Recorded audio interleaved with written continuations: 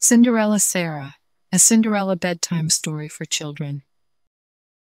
Today we have a book named Cinderella Sarah, a Cinderella bedtime story for children. I think they're so pretty. I hope you guys really enjoy it. I love it. Please give this video a like if you enjoy it, and don't forget to subscribe for more stories. Thank you, reading. So, here we go. I don't like Tuesday. Tuesday is the day the prince visits. He always comes to see Lady Roselle because she is so beautiful. That has to be the only reason, because she's a nasty snake with pumpkin breath too. That's what I call her, but my sister Sarah scolds me and says she's been good to us and we must be respectful. Anyhow, when the prince visits, even I have to take a bath, and I am only the kitchen lad. Cook threatens she'll put me in the sink with the dirty dishes if I don't get down to the river and wash my hair. Ain't gonna risk having any soap on my skin. No siree, so off I run. That's not so bad, I guess. I love jumping off the high cliff, except the water is freezing. A few months ago, I was having so much fun jumping and splashing that I didn't realize the prince was watching me. He called out to me and chatted with me for a good long time. What a nice man he was, asking me about myself and my sister. Well, I told him the whole story with all my best acting. Sarah says I'm a great actor, and he was a great audience. I walked tall and proud like my dad, the great merchant that he was, and I blew strong and fierce like the storm that sank his ship. I died grandly praying for my two precious children. Then I pretended to be my wicked stepmother, who threw us out of our own home and made us come to work for Lady Roselle.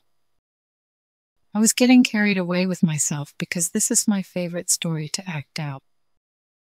My sister does love it and laughs at my fooling around. But I kept my wits about me and avoided the scene where I act out Lady Roselle as a snake. Thankfully, someone came to call the prince away just then. He seemed sad to say goodbye, but probably he was sad to have to go talk to that Lady Roselle. That was the only good Tuesday I've had since then. Lady Roselle heard about my acting somehow, and now I'm banned from appearing before the prince. Instead, my sister has to wait on Lady Roselle and his royalness, hand and foot. She's kind of nervous around the prince, and she hates all that standing around not moving and saying, "Yes, Mom," "No, Mom." She's a little clumsy too and keeps dropping things. I told her that if she was a slave in some countries, she could be killed for dropping things. That didn't seem to help her. Lady Roselle enjoys punishing her later once the prince is gone. "Clean this, fetch that, fix this, and try not to drop it, Sarah," she says in her hoity-toity voice. I really have trouble being respectful to that snake. It's worse because Sarah used to go to school with Roselle when they were children, and Roselle so loves to make a big thing of Sarah being her servant now. When I complain, Sarah tells me to shush. We have nowhere else to go, so let's make the best of it. The other Tuesday, I was helping Jim the gardener, when who should appear but the prince himself, with my sister. I couldn't believe it. Magic, I reckon. They were talking and laughing like old friends. I've never seen Sarah looking so relaxed and pretty. Not that I'd tell her so. When the prince saw me, he seemed super excited and asked me to act out a story. I did my other favorite, Puss in Boots, with the help of Jim as the miller's son and Sarah as the beautiful princess. The prince offered to be the ogre, and what fun we had. He said I was the smartest puss and Sarah the most beautiful princess he'd ever seen. Boy, did she blush, especially when I told the prince he was the ugliest ogre I'd ever met. This last Tuesday, the prince invited Lady Roselle to his ball. He said all young ladies of the land could come, even Sarah if she wanted. He thought it would be nice for her to have a change. Wow! Did Lady Roselle have a fit about Sarah going to the ball? She made her life miserable for the whole week and forced her to write a note declining the prince's invitation. Yesterday was Tuesday again, the day of the ball, and Sarah couldn't go. She was heartbroken. She never cries, but I caught her all red-eyed and snotty-nosed because she so wanted to go. She hasn't been to a ball since our father took her as a girl. I tried to cheer her up by telling her there was no point worrying about it. She couldn't go now anyway because she had no dress, and her face looked like a horse had stomped all over it. That didn't help much, though she hit me with her pillow, and we had a glorious pillow fight which seemed to make her happier. Her face was almost back to normal when there was a knock on the door, and who was there but this grand lady all dressed in finery? Magic again.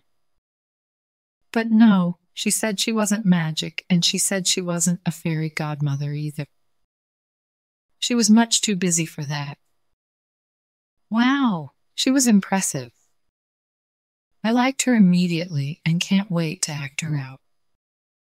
I called her captain because she took charge, just like my father used to do. She had 2 maids who were carrying the most beautiful gown I'd ever seen, as beautiful as anything the snake wears. She dressed Sarah in it. Sarah looked gorgeous. The captain, who turned out to be the Queen's personal dresser, muttered to herself that Sarah looked just like her mother. We were so amazed that she knew our mother that we refused to do anything else until she told us more. It seems our mother, who died soon after I was born, was a close friend of the Queen. Also, the king knew father and was upset when he heard what had happened to us. He believed our stepmother was still looking after us, but the prince had talked to him about my drama scene, and the king himself had worked out who we were. He wanted to meet us tonight at the ball to check we were who we thought. So the Queen had insisted on the captain bringing a suitable gown for Sarah to wear, and unfortunately, a suit for me to wear. The last part was all a whir. I had no chance to protest about the horrible clothes I had to put on, as time was ticking according to the captain, and before I knew it, we were in a carriage and on the way to the castle. I thought Sarah was going to cry again, so I punched her in the arm and said, "There's nothing you can do about it, so make the best of it." It wouldn't be the best if you get that lovely dress dirty with your snotty tears. I saw the captain smile to herself, but she didn't see my sister punch me hard on the arm. "I'll have bruises for weeks. Anyhow," Sarah laughed after that and said, "No matter what happens when Lady Roselle sees me, let's enjoy tonight. All right for her, she didn't have a dead arm." We arrived, and what a grand palace it was. It amazed me. I wanted to run around and touch everything, but I stayed close to Sarah. Who should come up straight away to us but the prince himself, and said his father would see us soon. Then he whisked Sarah away for a dance, leaving me with his cousin, who is the same age as me. He's a decent boy. He took me on a tour and told me lots of funny stories. He's a good actor too, so I hope we can get together and make up some play. The cousin and I spied on Lady Roselle, who was giving Sarah the evilest look ever. Sarah and the prince made quite a pair, I guess. They were smiling and laughing and having a wonderful time. Snake didn't like it at all. After a few dances, the king asked to meet us. He looked at us both and said, "No doubt you are your mother's daughter, and you, young lad, look just like your father." I felt so proud. My father was the best. The king wanted me to show him the play about my father. He loved it.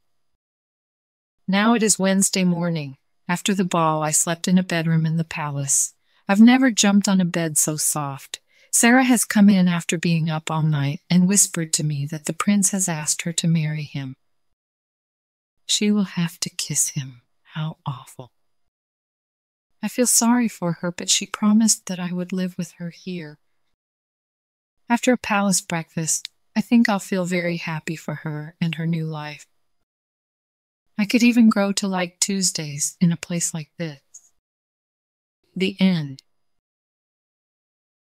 Good job, friends. Thank you so much for reading with me. Bye, I'll see you next time.